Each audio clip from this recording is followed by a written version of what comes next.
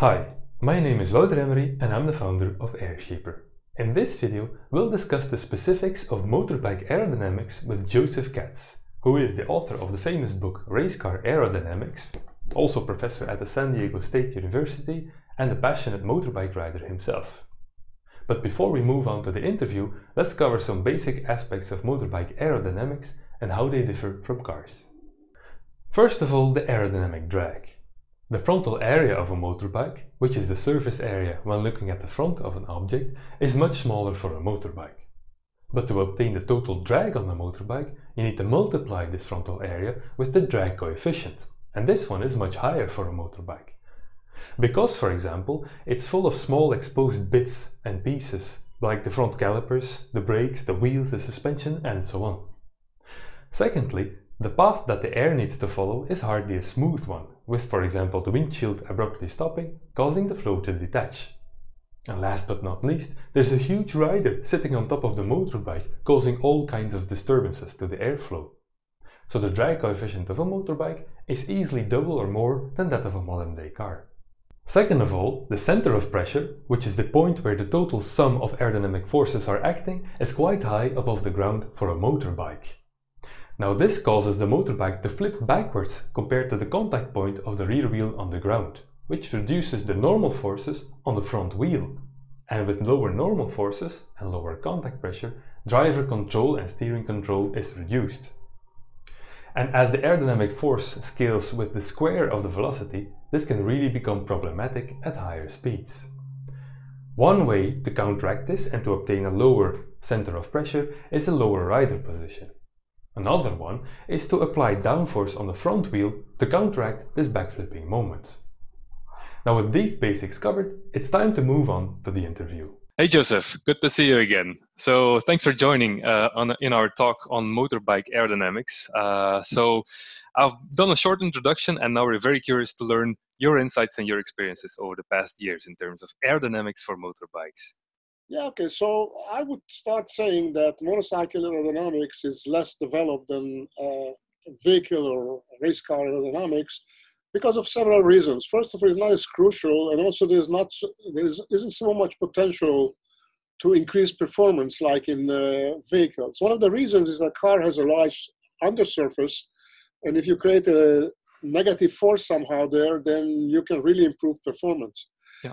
Also, motorcycles lean, and anything you do may not work favorably in a leaning condition. So traditionally, aerodynamic in motorcycles, not just racing, just production, was more rider protection, rain, dirt deposition, engine cooling is always an issue. Yep. We had cases where we improved performance by cleaning up the intake flow into the engine and placing the intakes more in a stagnation point. These are important aspects, but they are not dramatic as you can be in an actual race car. Okay. Now, driver position. We have done some testing actually for the AMA Superbike series, and turned out that driver position also depends on the vehicle itself.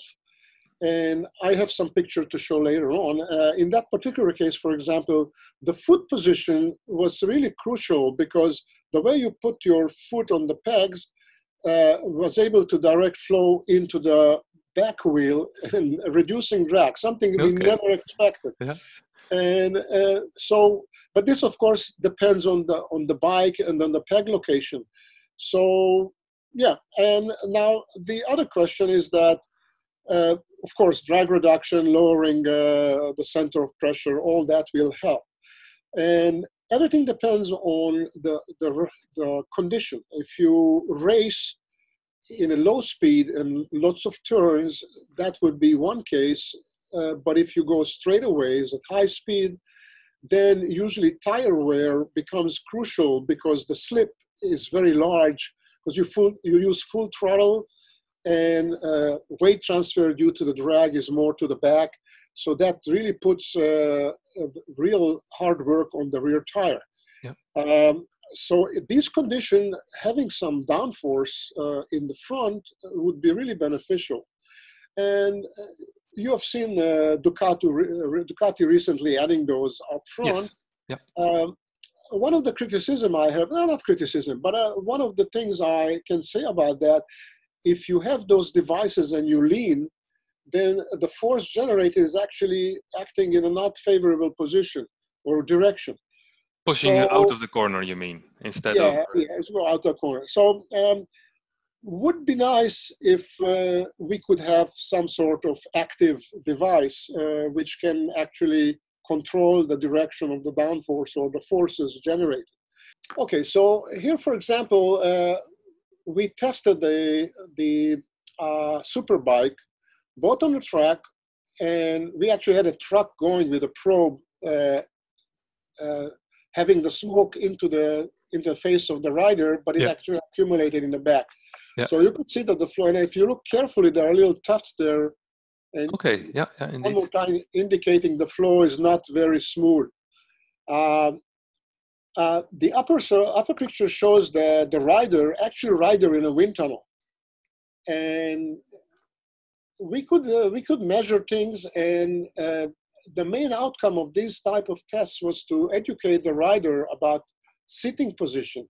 Yeah. And sitting position could have a serious effect. We were able to increase maximum speed almost 10 miles per hour by properly educating the rider and making little changes. The second part of that study was to see what can we do next.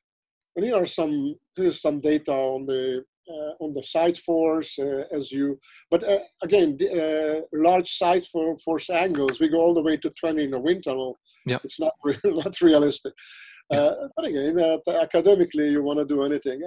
I want to just point out that the lift coefficient was very marginal for this particular case. Drag was going up, of course, with side force, with a side slip angle, and the same way the force to the side. Yeah. Also, if you follow carefully some of the little tufts that we placed on the bike, you'll be surprised that sometimes the flow goes the other direction than you expect. Yeah. So just by cleaning some of those things, you can generate huge saving in drag. As again, our experience was that we did just whatever was very easy, and we could gain this 10 plus miles per hour at full speed, at full throttle. So that means that the bikes have a large potential for improvement if you look into that aspect. Yeah. I also want to point out that our experience was very positive in recovering the ram air at high speed, and because now bikes are fuel injected, they can easily adjust to the density changes.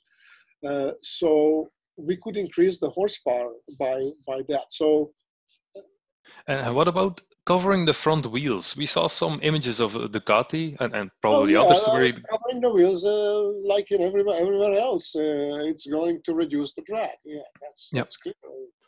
And with that surface under an angle, when you're going through a corner, if that surface gets closer to the ground, would there be some kind of ground effect acting on that surface, pulling the wheel down? Now you're going to an area which we tested, and I'd rather not talk about it. Okay. Okay. You know, for racing, you have to have more integration between the helmet and the front windshield, and little things like that. Now they have on the jacket, they have something in the back. Yes. Which can help, I think, helmet vibration. And, well, of course, people do also about helmet vibration by fixing the separation point. This way, the separation point is not moving, and the helmet doesn't vibrate so much. Yeah. So these are the little things at high speed but I'm speaking about speeds which are illegal, and I don't want to encourage anybody to do what I do. Yeah, except on the racetrack, maybe. Yeah. So that was it for this interview with Joseph Katz on motorbike aerodynamics. I'm really looking forward to your comments on this one, and if you liked it, please click the like button. Thanks for watching, see you soon, bye bye.